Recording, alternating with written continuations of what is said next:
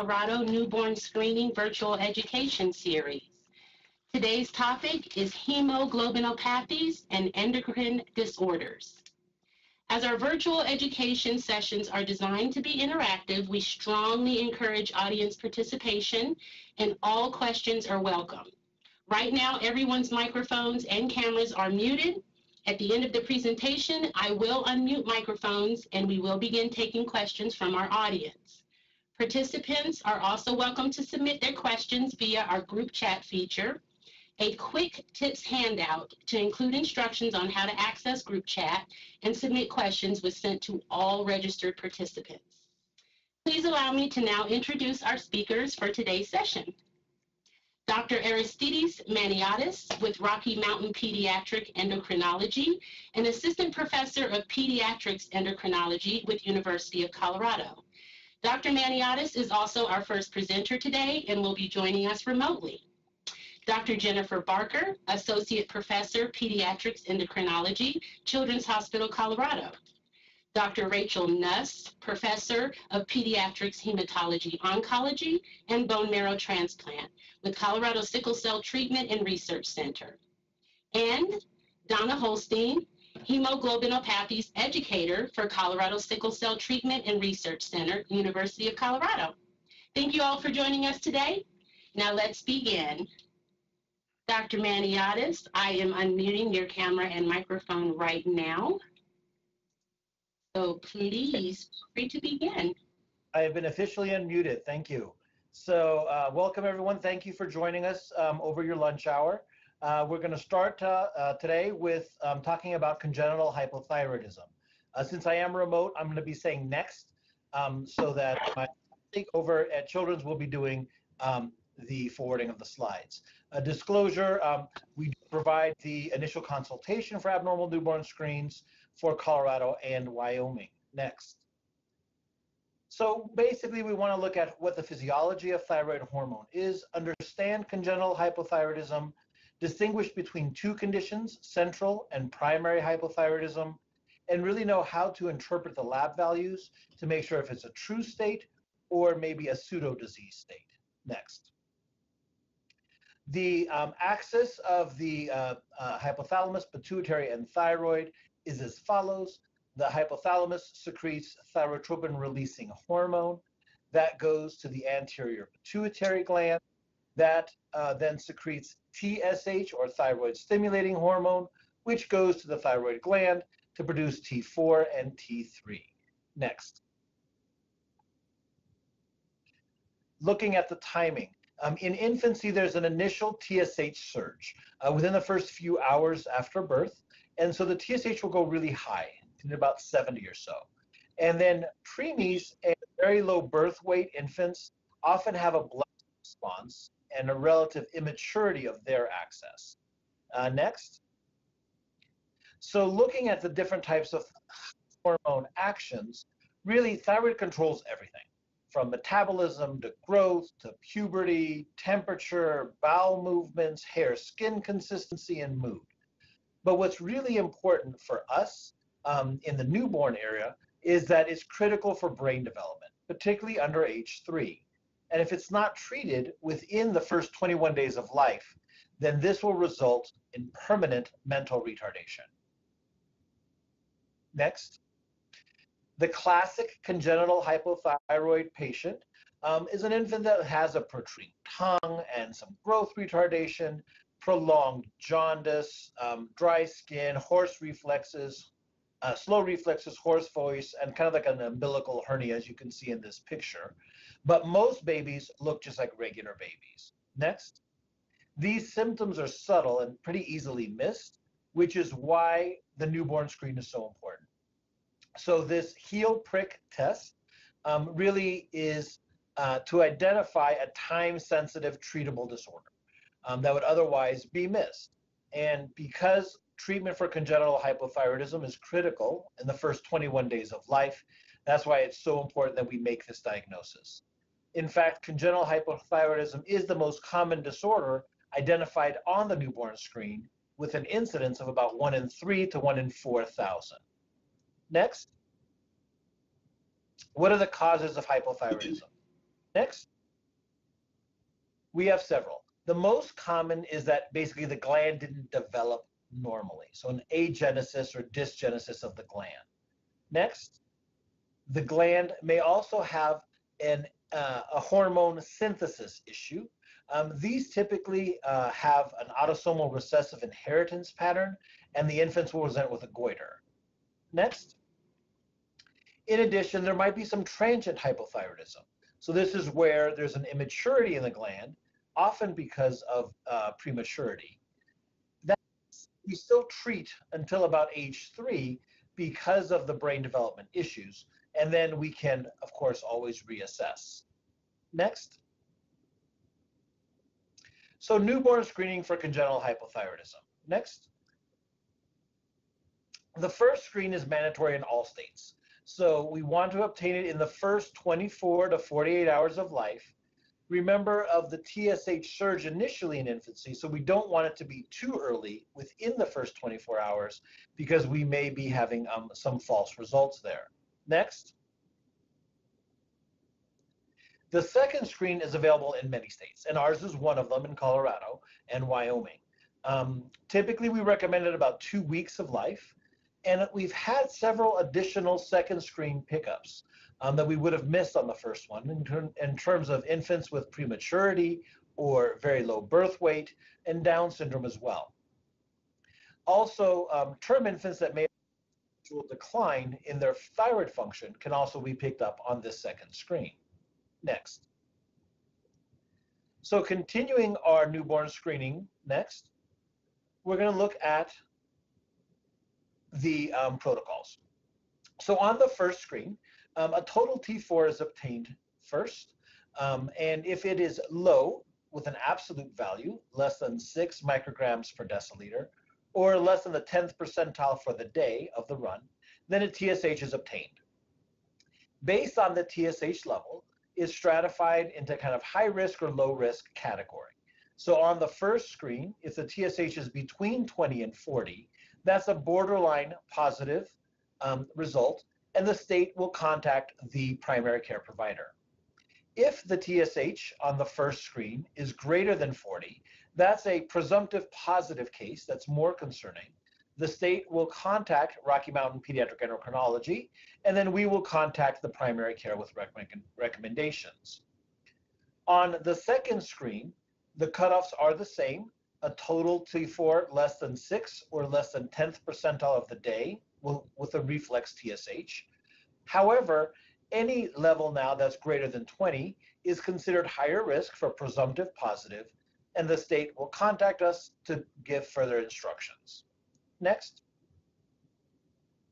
And next. So we're going to do a couple cases. The first case is basically an infant that came in next with some newborn screen results. A total T4 is at 4.5, so that's less than 6. So triggered the TSH reflex, and the TSH was elevated at 72. This was an appropriate collection because it was at day of life 2. And so this was a presumptive positive case, and they contacted us for further evaluation. Next, so we talked to the primary care. The recommendation was to obtain confirmatory serum levels with a free T4 and a TSH, and to start thyroid replacement therapy. Next. The confirmatory levels came back the next day and confirmed that the free T4, in fact, was low, and the TSH was elevated, and then the patients to follow up with an endocrinologist based on the PCP preference and referral pattern, typically every 6 to 8 weeks for the first year of life, and then about 3 months from year 1 to 3. Next. Our next case is looking next at a newborn now that had a low total T4 of 4.5. Again, 6 is our cutoff, but a TSH that was not elevated. It was less than 20. So because it was not an abnormal TSH, the state did not contact us, but because there was an abnormal T4, the primary care was contacted with general recommendations to redraw labs and if there's additional information to follow up. Next. So the potential diagnoses in this scenario with a low total T4, but a TSH that's not high, include TBG deficiency and central hypothyroidism. These are very different conditions, one being benign and one requiring much more of an evaluation. Next. So for TBG deficiency, TBG is basically the albumin for thyroid. It's the carrier protein that carries T3 and T4. And so when it's bound to T3 and T4, it's a total level. And when it's not bound, it's a free level. The newborn screen obtains total T4 as our screens. With TBG deficiency, the total T4 will be low, but the free T4 is normal and the TSH is normal as well.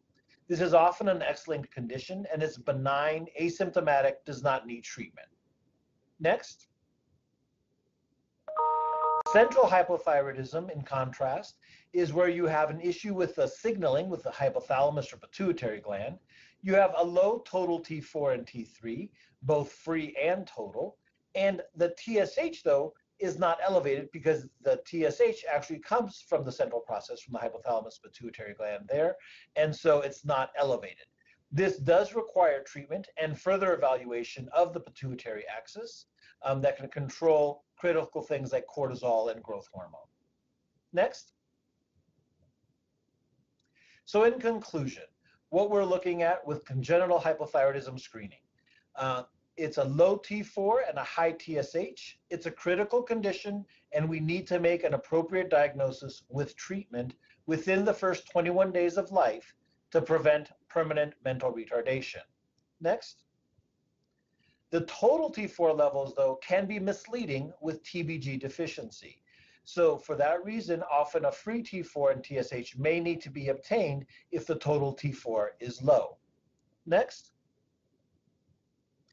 A low total T4 with a normal TSH, a low free T4 with a normal TSH or total T4 is concerning for central hypothyroidism, and this would be a condition that will require further evaluation. Next. That's it. Hope that was helpful. Thank you so much, Dr. Maniotis. We really appreciate you sharing your expertise. Okay, so now we are going to move on to our next presenter, Dr. Jennifer Barker. Hi, it's my turn to talk, and we're going to move on to a different endocrine condition that is screened for in the newborn screen, congenital adrenal hyperplasia. I have no financial disclosures, but I should say Children's Hospital is contracted to provide the follow-up for positive newborn screens for congenital adrenal hyperplasia. And so my objectives for the next 10 or 15 minutes is to describe what congenital adrenal hyperplasia is, and because that's a tongue twister, I'm just going to say CAH. We're going to discuss newborn screening for CAH and then the follow-up of patients who have positive screens for CAH. So this is the first thing that I want to describe to you all is what is CAH. So CAH is an autosomal recessively inherited disorder of adrenal hormone synthesis. And I'm going to show you the pathway for adrenal hormone synthesis on the next slide. But what I want to point out on this slide is that there are several different enzymatic defects that can result in congenital adrenal hyperplasia. And we screen for one of those with the newborn screen. We'll get to that with the next slide. But because there are different spots where the enzymatic defect can occur, the patient may present with evidence for hormonal deficiency, such as aldosterone and cortisol deficiency, and hormonal excess. And the position of the defect will determine how the patient presents.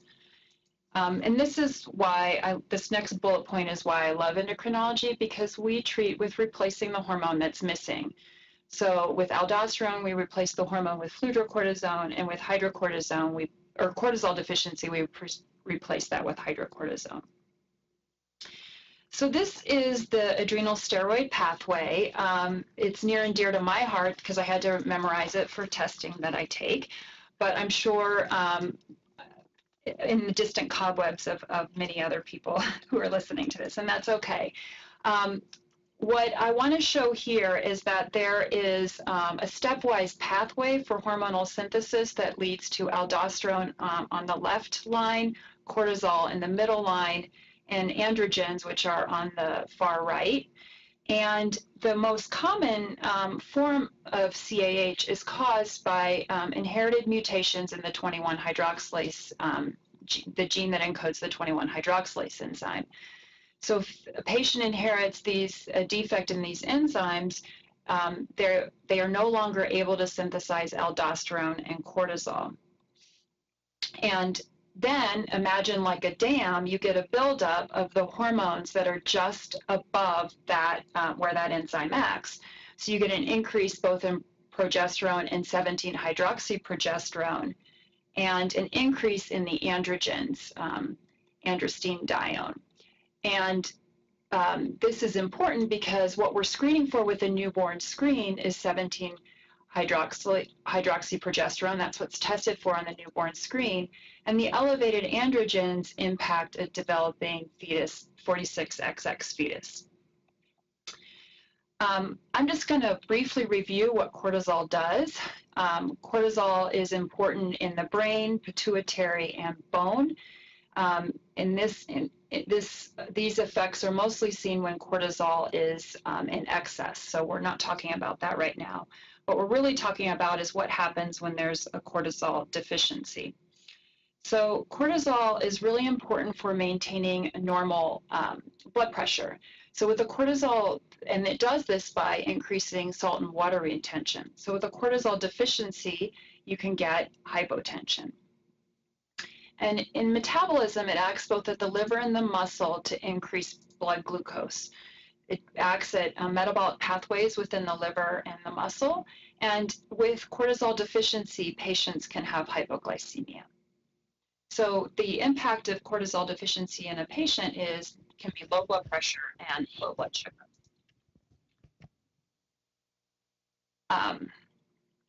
And this is the renin-aldosterone axis. And so this is talking about how does aldosterone impact, what does aldosterone do in our body.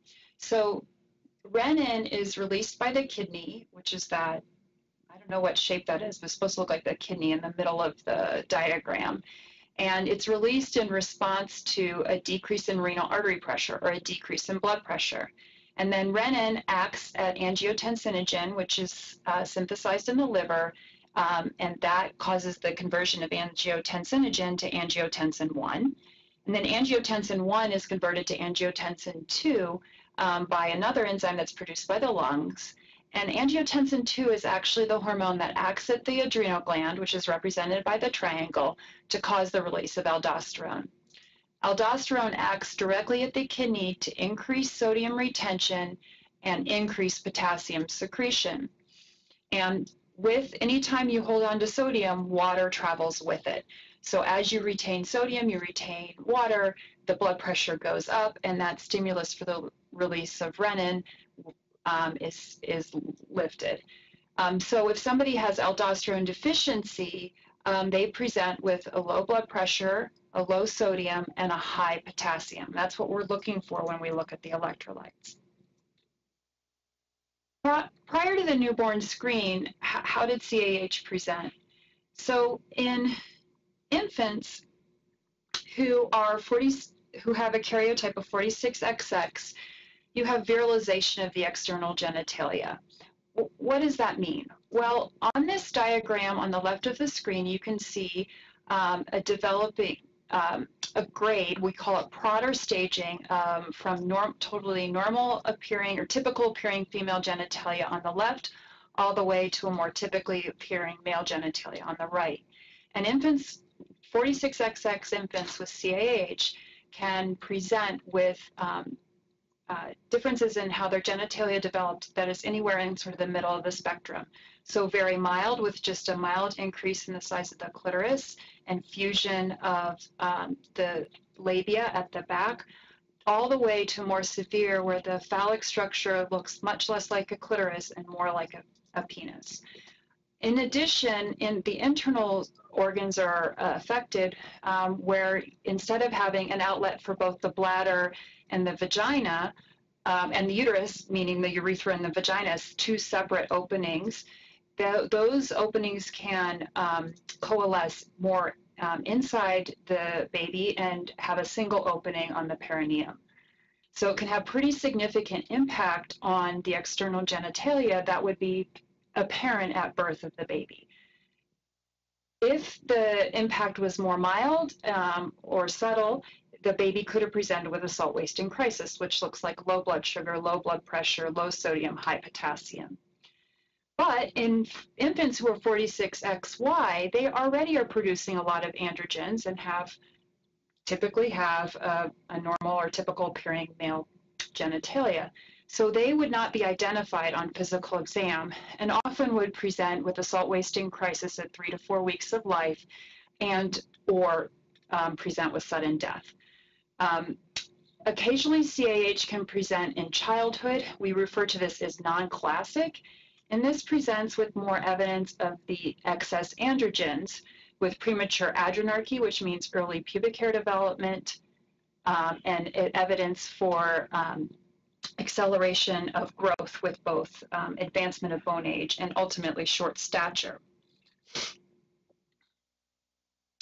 So why was CAH added to the newborn screen? I hope it kind of became apparent from what I described on the previous slide. So undiagnosed CAH was a cause of sudden infant death. There's a single screening test that can identify neonates with CAH, and that's the 17-hydroxyprogesterone. There's life-saving treatment that can prevent death, which is why it's life-saving. And additionally, there's time. So the salt wasting crisis of CAH usually doesn't present right after birth, but closer to 2 to 4 weeks of age. So we have time when the positive screen comes back to do additional laboratory testing and consider initiation of treatment. What can cause false positives on the newborn screen for congenital adrenal hyperplasia? Well, premature neonates have higher 17-hydroxyprogesterone levels.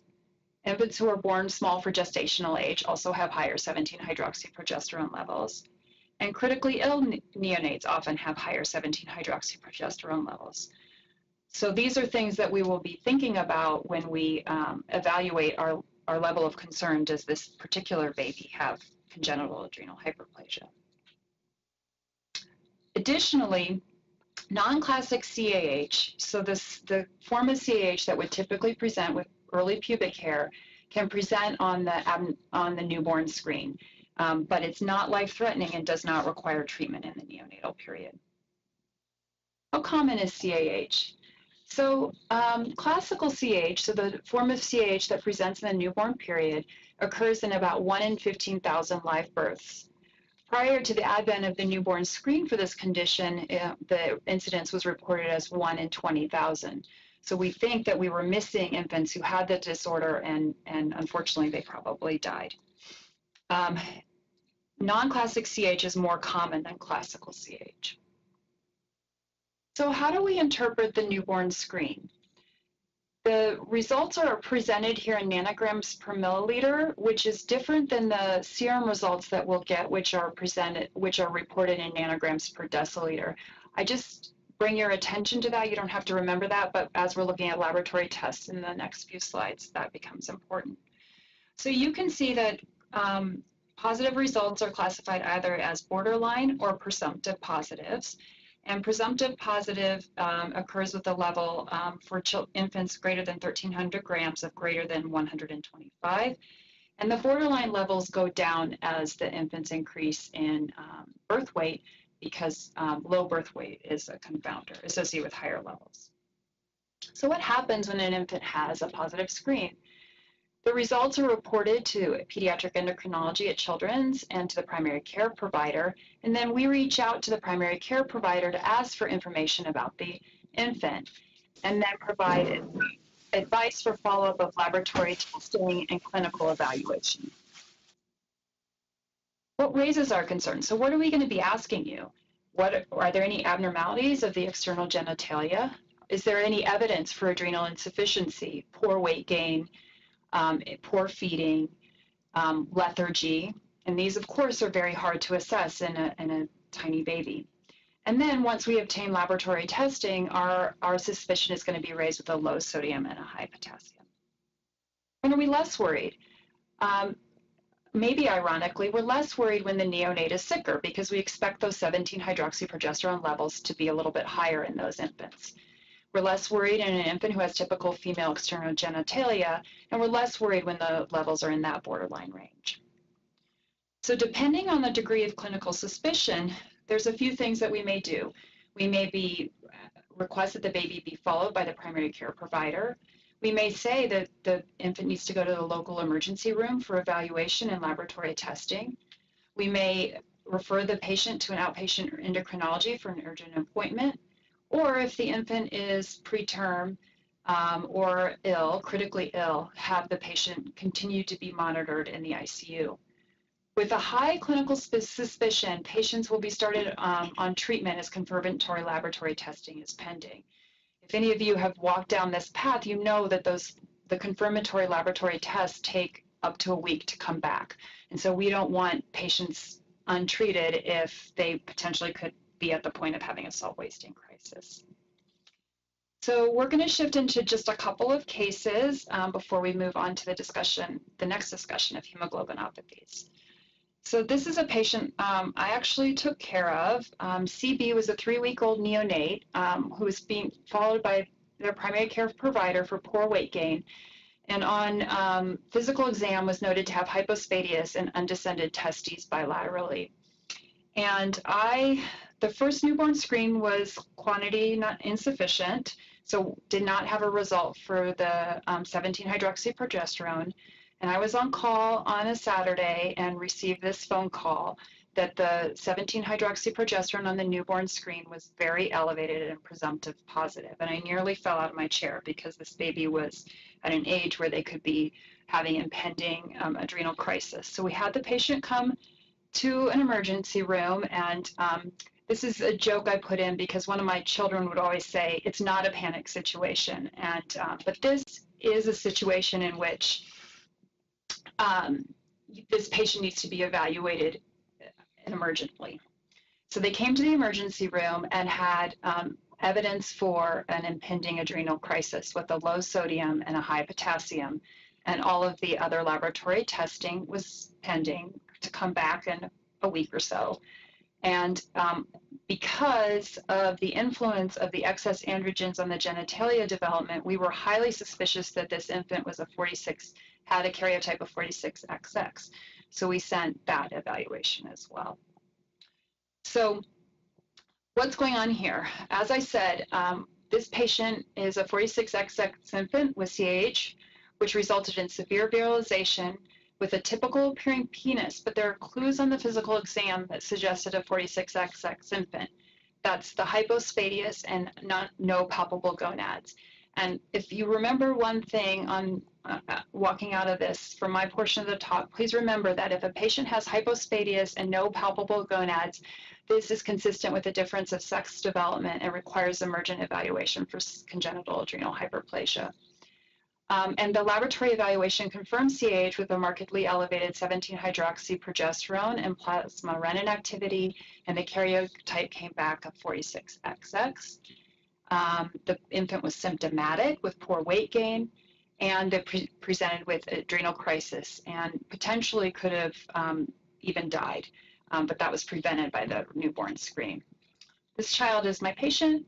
She's now 8 years old, and the family changed her gender assignment from male to female, and that's a much longer conversation. Okay, so case 2 we'll go through quickly because I don't want to impinge on other people's time. But this was a kind of a contrast. It was a 2-week-old infant who was thriving and already back to birth weight. On exam, had very typical appearing male genitalia with their urethra at the tip of the penis and bilateral descended testes. Newborn screen number 1 came back mildly positive or in the borderline range, as did the second. And so we performed laboratory testing, which showed a normal sodium and potassium and a mildly elevated 17-hydroxyprogesterone with a normal plasma renin activity. So what are the next steps? What's going on here? All evidence points to a 46XX infant. The infant is asymptomatic. There's no evidence for salt wasting on laboratory testing with normal electrolytes and a normal renin. And so this patient really fits with non-classical CAH, and this diagnosis was confirmed. with genetic testing and ACTH stimulation testing. So now we're just following this child clinically for early puberty, and the baby is, or the child now is on no hormonal treatment. So in summary, the most common cause of CAH is screened for on the newborn screen with 17-hydroxyprogesterone. The risk for false positive increases with critically ill, preterm, and small for gestation in infants. And confirmation of positive screen requires laboratory testing. We may initiate treatment prior to results of confirmatory testing, depending upon the clinical scenario. And other more rare causes of CAH are not typically identified on the newborn screen. So I'm Donna Holstein, and I do the follow-up for abnormal hemoglobins for both Colorado and Wyoming. This group of disorders is kind of different than the two we've talked about. We are looking for specific disorders, sickle cell disease, but in looking for that, we find a lot of other disorders and a lot of traits. I'm going to kind of quickly go through how follow-up that works for that so that Dr. Ness can talk about sickle cell disease itself. I think it's always important. I like to brag about Dr. Giffens every time I give a talk. In 1978, he founded the Sickle Cell Center and started universal newborn screening for hemoglobinopathy, looking for children with sickle cell disease in Colorado, which was a state that didn't have a very large minority population at that time. It speaks to the kind of person that he was. He got started then. Things took a long time, but now every state does universal screening. Previously, targeted screening had been tested in many states, and it was found to miss cases. So everyone does universal testing for sickle cell disease. The goal of newborn screening for sickle cell disease is we're looking for children who are born with 2 copies of the sickle gene, or a sickle gene and a beta thalassemia gene where they don't make any normal hemoglobin. So a normal result for newborn screen is fetal and adult, F+A. We are looking for the kids who come back on their first newborn screen as FS, no normal hemoglobin there. In our state, and for Wyoming too, all the samples get HPLC. If the HPLC is abnormal, the lab reflexes repeats the HPLC and then does isoelectric focusing. So basically 2 forms of hemoglobin electrophoresis are done on any sample that flags as abnormal for hemoglobin. And I'll talk a little bit more about how many abnormals there are. This is the genetics of the kids that we're looking for. So both mom and dad in this pictogram have sickle cell trait.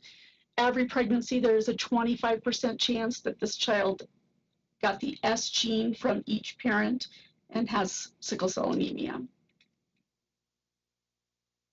So again, I'm just talking about kids whose newborn screens are FS, no A. And the reason that newborn screening is done for sickle cell is children can die of overwhelming bacteremia. So by 2 months of age, every child in the United States is started on penicillin prophylaxis. If they are hemoglobin SS or S beta 0 thalassemia, and the newborn screen looks the same for both of those disorders, FS, no A. You can do DNA testing down the road to distinguish between the two, or sometimes family testing has already been performed. Sickle cell disease is a relatively common orphan disease. About 1 of every 100,000 births in the US are affected. About 1 in every 375 African American babies is born with sickle cell disease. Importantly, in our population, 1 in every 1,200 Hispanic babies is born with sickle cell disease. But it can definitely be seen in all ethnicities, and we certainly have blonde hair, blue-eyed kids who are in sickle cell clinic. Sickle cell trait and sickle cell disease is not only in Africa, it's really anywhere where there's malaria. So all around the equator and wherever your ancestors come from can lead you to carry that gene. While we're looking for SS, we find other kinds of sickle cell disease, such as SC disease, where one parent had a sickle gene, one parent had a hemoglobin C gene, and they both passed those on. So here are the major diseases that we're looking for. Again, sickle cell anemia, SC disease, sickle beta plus thalassemia, which means that on your newborn screen you have a little bit of A. That gene is not completely broken. Sickle D disease and sickle E disease. Basically anything, a sickle gene with some other variant where there's no normal hemoglobin. We're also looking for beta thalassemia major, which is F and no A or very, very little A on newborn screen. We find other variant diseases, hemoglobin E, C, D, and hemoglobin H disease with a large amount of BARTs present on HPLC. So what happens when one of those disorders is called out? So the state calls me and tells me, for instance, there's a child who's born and first newborn screen is FS, no A. So I contact the PCP and or the family. I try to always start with the PCP, make sure the second screen is scheduled and the kid's being seen by someone. Second screen gets drawn and that result is again called to me. And again, I reach out to the PCP and the family and facilitate them coming to Children's Hospital for more testing and lots of teaching. And Dr. Ness will talk about that a little bit more. While we're looking for sickle cell disease, we also find many traits. Roughly 700 to 800 are identified in the 2 states over a year. The most common is sickle cell trait, and that newborn screening result is F, A, and S. For all traits, I do not contact the families directly. I send letters to the PCP and always to the PCP listed on the second newborn screen, which is very helpful that our state continues to do the second. And importantly, in Colorado, about 30% of those kids identified with sickle cell trait are of a Hispanic background. I'm just going to go through this quickly. There's other things found, FAU, which just means that this is a variant that we do not have a control for, FAC, FAD, FAE, again, all of those get letters sent to the PCP and handouts for the PCP to talk to the family about the trait status. And kids with disease, again, are referred to the hemoglobinopathy clinic to see Dr. Ness, and now she will continue the talk. Okay, so children with hemoglobinopathies of significance or potential significance are referred to our clinic, which is the regional clinic. There we will see children whose results have shown FS, FSC, etc., as shown above.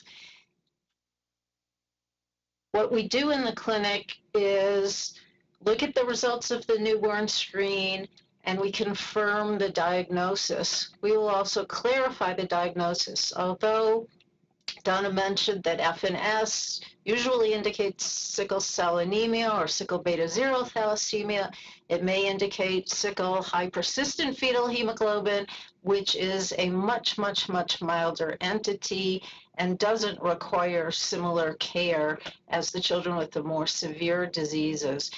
Once we establish the diagnosis, we indicate the clinical implications, and we will send a game plan for management to the primary care doctors.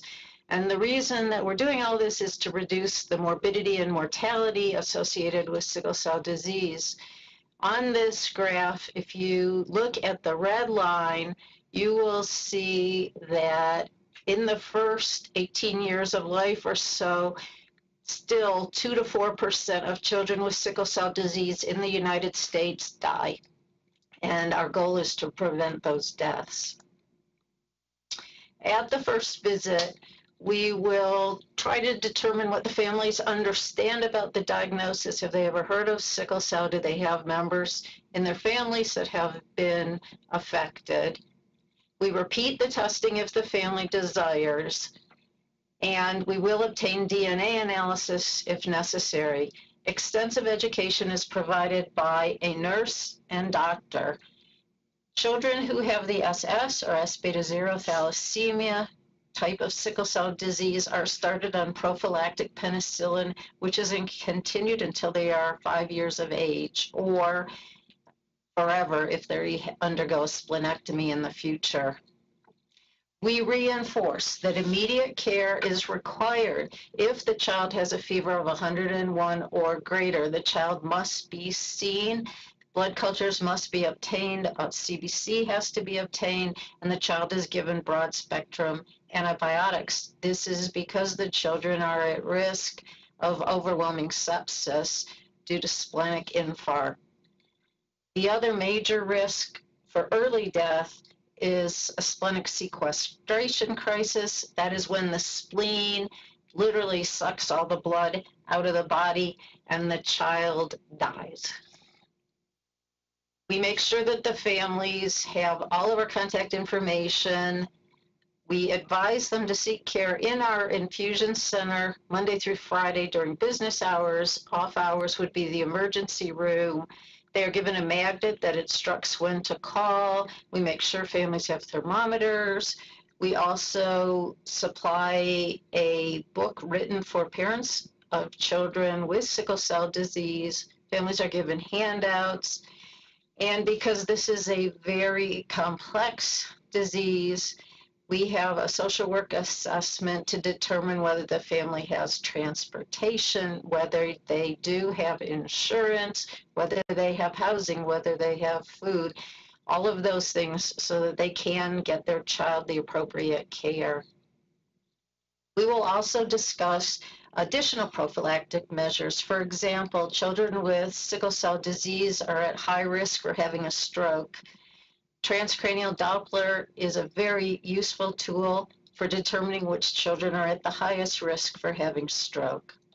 We talk about future potential prophylactic medications. There are 2 that are approved in the US. That is hydroxyurea and Andari, which is L-glutamine. We also discuss supplementary vaccines because the children have reduced immunity.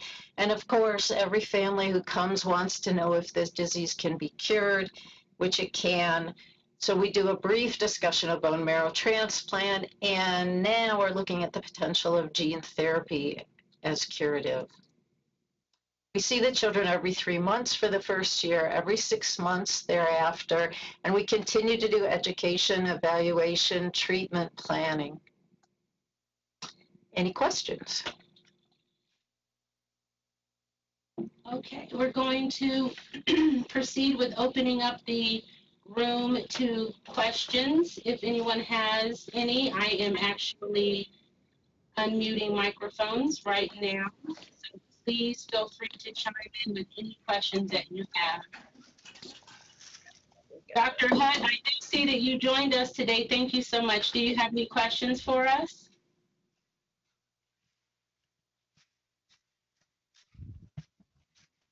Hi, Dr. Mokrahysky. Thank you for joining us. Do you have any comments for our speakers today?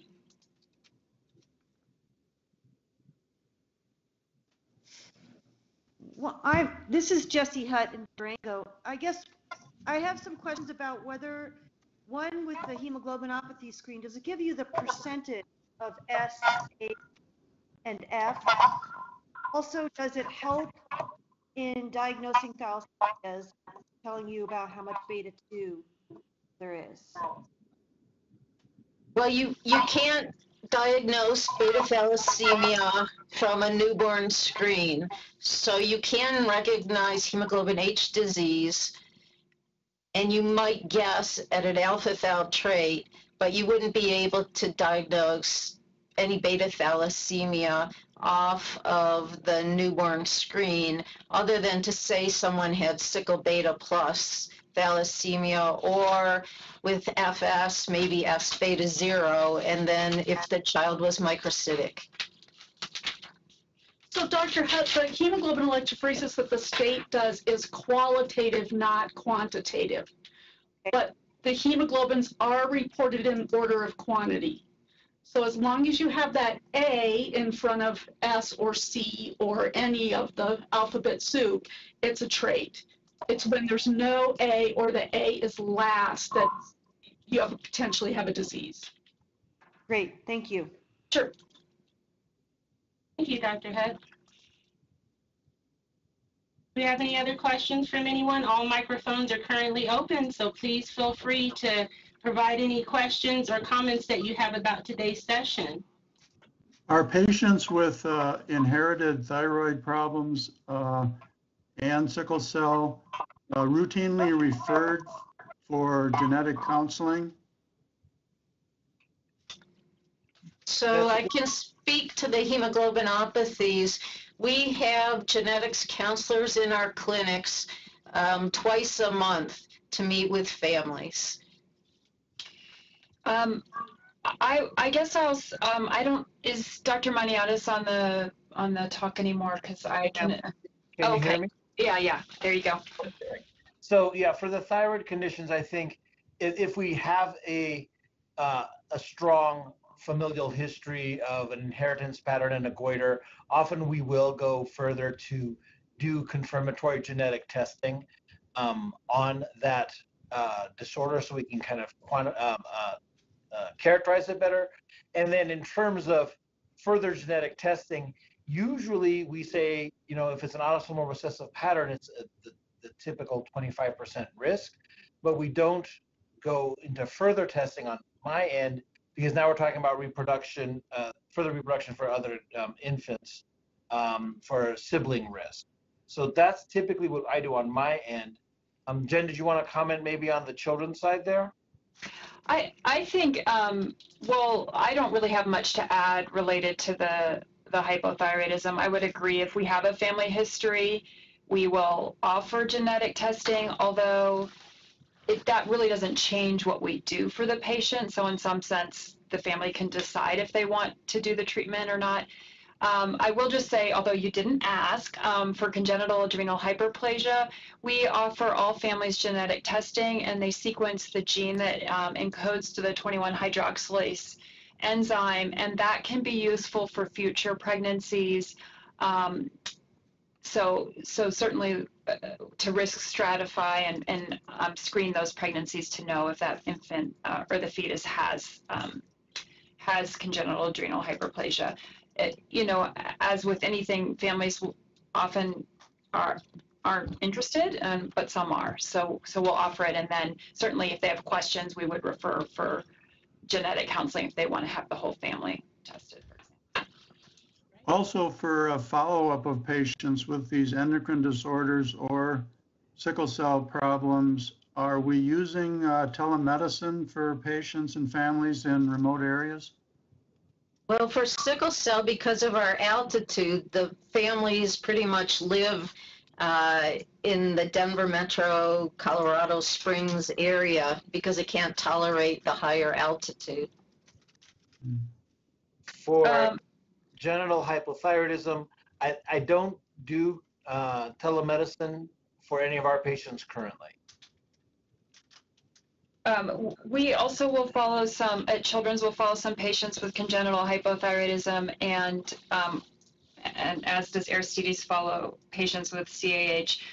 We have some opportunity for telemedicine. It's not, and also we have faculty who travel across the state and up into Wyoming to see patients. I mean, we certainly do have some families that drive hours and hours to come see us. Some of the evaluation that we do, like a pubertal exam, can be challenging to do via telemedicine. That's mostly pertinent for congenital adrenal hyperplasia. And from hemoglobinopathy, we do provide support to doctors who are up in Montana and a few doctors in Wyoming.